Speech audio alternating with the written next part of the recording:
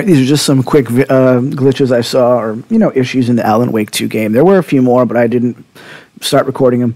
You can see there's a typo here. It says the twice on that Alan card. So this is just a kind of a thing I ran into multiple times in the game. It's very difficult often, not often, but sometimes, to pick up items that are in boxes. As you see there, you have to move around the camera, hover above it. It's very difficult to get items out of certain containers that are above knee level. Here's another example here. It's, open the container, and the container's so high up you can't see into the container, so you don't know if there's items in there or not. And you really can't get the prompt button to pick up the items very easily. As you see, I had to maneuver this quite a bit, just to try to get the prompt button for it to allow me to pick up the rest of the items, the last item in there. That's kind of annoying. That should be fixed, or they should put items lower if that's a problem.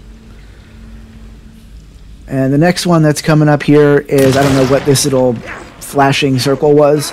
I think I was fighting a couple of enemies here, and that was like one of the enemies after I used the flashlight to burn them away, and it just kind of stuck. It was just kind of weird, so I took a video of that.